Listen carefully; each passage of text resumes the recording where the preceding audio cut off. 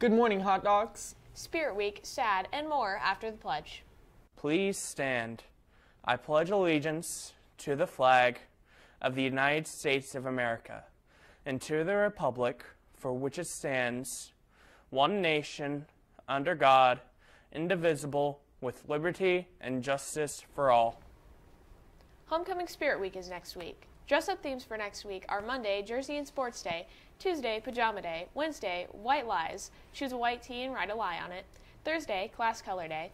Seniors wear black, juniors wear gray, sophomores wear pink, freshmen wear purple, and staff will wear neon.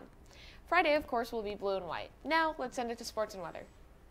What's up, dogs? The Hot Dogs swept the Cougars on Wednesday evening. The team put together a terrific effort, picking up the wins for singles were Edwin Wainscott, Jake Swinford, and Jackson Ray, and picking up wins for doubles were Elijah West, Carson Hale, Isaiah Jimenez, and Kelby Santos. And their next match is tonight at Rossville.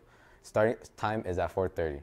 And attention students, tonight the girls soccer team will be going against the Chargers here at FHS.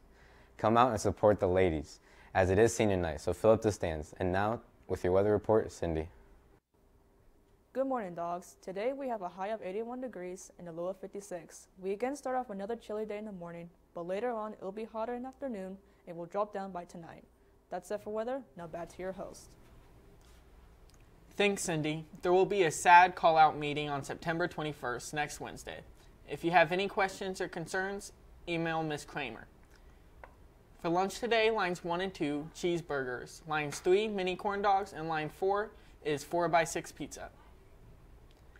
And an extra special happy birthday goes out to Roger Mejia.